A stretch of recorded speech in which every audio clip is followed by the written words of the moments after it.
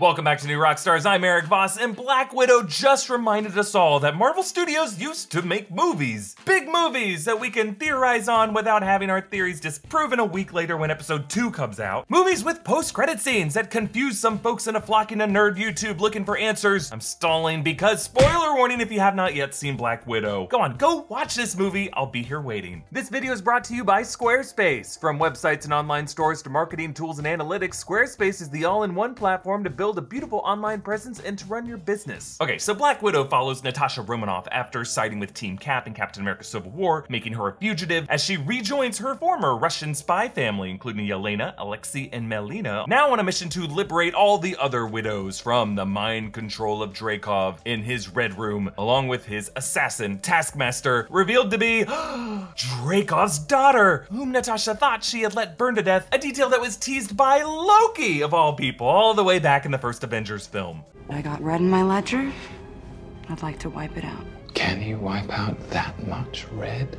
Dreykov's daughter. But after killing Dreykov, destroying the Red Room, liberating a small group of widows, and going their separate ways, 2 weeks after this, Natasha appears with shorter blonde hair and Yelena's vest, setting her up on her future that we see in Avengers Infinity War. And that leads to this movie's one post-credit scene that is now taking place in the present MCU era, presumably the year 2024, after Avengers Endgame, with Yelena visiting Natasha's grave after her sacrifice in Endgame, giving up her life to get the Soul Stone on Vermeer. Yelena has a dog with her. Come on, Fanny. Fanny being a callback to that alias Mason put on Natasha's IDs, Fanny Longbottom. Now this grave is in the Midwest, most likely their childhood town in Ohio. But then out of nowhere, appearing at Yelena's side is Valentina Allegra Contessa de Fontaine, aka Val, Julia Louis Dreyfus' character who appeared in episode 5 of The Falcon and Winter Soldier. You're not supposed to be bothering me on my holiday time, Valentina. Okay. I want a raise. Oh yeah, you and me both. Believe me, you're gonna earn it. I've got your next target. Maybe you'd like a shot at the man responsible for your sister's death.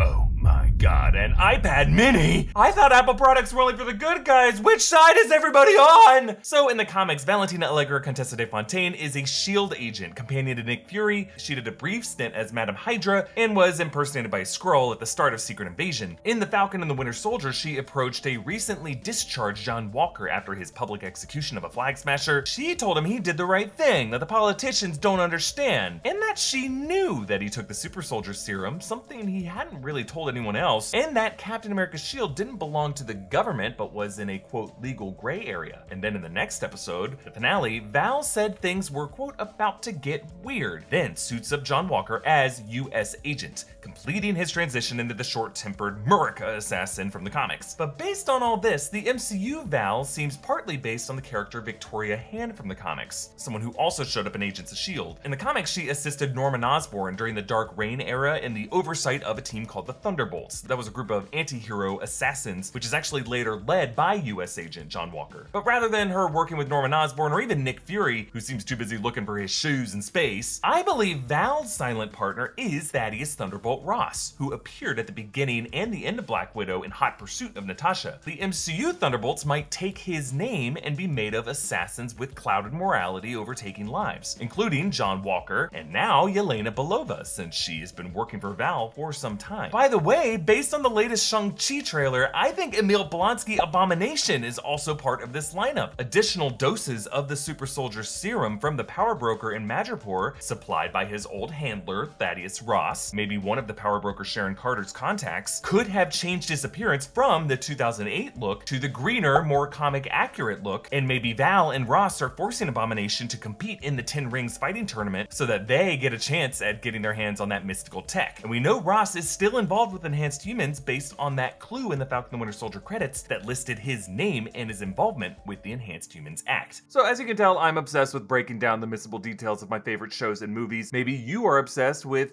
Groot fan art or ancient architecture recreated with tropical fruit, and you need a website to share your passion with the world. Well, Squarespace is the all-in-one platform to build a beautiful online presence and let the world see your leaning tower of Papaya Pizza. Squarespace lets you present members-only gated content content, connect your social media accounts, present video content, and all the other cool features to give you a super cool, super functional website for your hobby or your business. You can collect the emails of fellow Pineapple Parthenon enthusiasts and send custom newsletters. Squarespace will even sell you a URL. So head to squarespace.com for a free trial, and when you're ready to launch, go to squarespace.com/newrockstars to save 10% off your first purchase of a website or domain. That's squarespace.com/newrockstars for 10% off your first purchase of a website or domain. Now, other members of this Thunderbolts lineup I suspect could be Zemo, currently being held in Ross's Raft prison, and maybe even Agatha Harkness, because why not have an Avenger-hating sorceress on your team? But why are Val and Yelena targeting Hawkeye? Well, Florence Pugh was reported to join the Hawkeye cast around when Kevin Feige talked about the show last December. But other than that, no major announcement or even a trailer for the series has been released, and now it seems like Marvel has been waiting for Black Widow to come out. In this photo, Clint Barton is in his assassin attire, suggesting that this was taken around when he was going rogue, killing criminals in Tokyo in Avengers Endgame. I am guessing that as one of the few OG Avengers left on Earth in operation, Clint Barton might not want to play ball with Val's plans, or may even be working against her recruitment of assassins, and now he knows too much and needs to be taken out. It's also possible that by target, they could just be talking about some attempts to recruit him.